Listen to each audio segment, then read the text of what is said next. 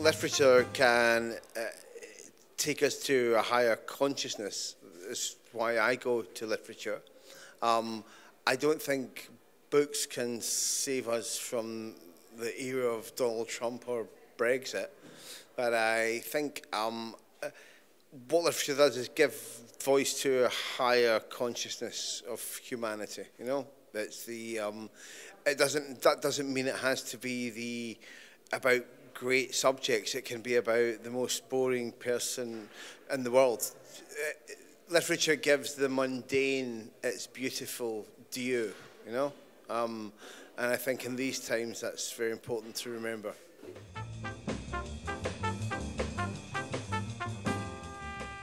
The difference between writing for Hollywood and writing novels is there's like 2 more zeros on the check, usually. No, it's not just about money. When you write a novel, you can play God. You are God. When you write a movie, the director is God, and you only write the blueprint. You are just the architect. You don't build it. Somebody else has to build it. And inevitably, they build it different to how you would. So that's frustrating. When you write a novel, you are God, architect, builder, everything, you know? So I'm very lucky I have a job when I can go write movies for a couple of years and make some money. And then I come and write a novel and get to play God and do all the things that I'm not allowed to do in movies because they're too conservative.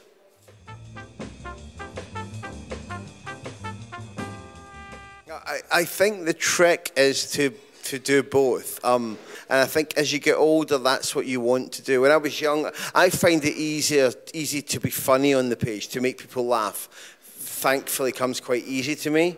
And as you get a little older, you want to do more things as a writer.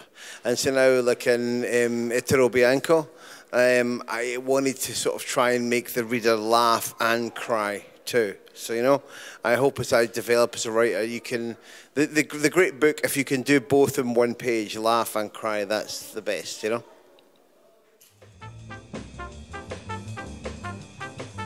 I think Kill Your Friends, I'd like to see in Italian.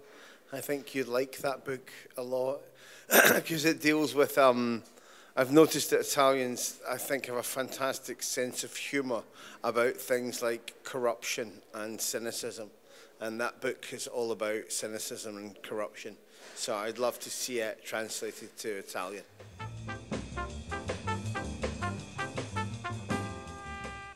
My relationship with Italy is all here. I love the country. I love the food. I love the people. I love the sense of humour. I love coming to Italy. I've been travelling to Italy since I was in my 20s, so for 20 years now. In Sicily, Sardinia, Rome, Milan. I love Italy, and I hope to come many more times. And I am very sad right now that we are not part of the European Union together. But, you know, I think in Britain, a lot of the people who voted to leave the EU are so stupid that we're just going to pretend it never happened. We're just going to, and they won't even notice.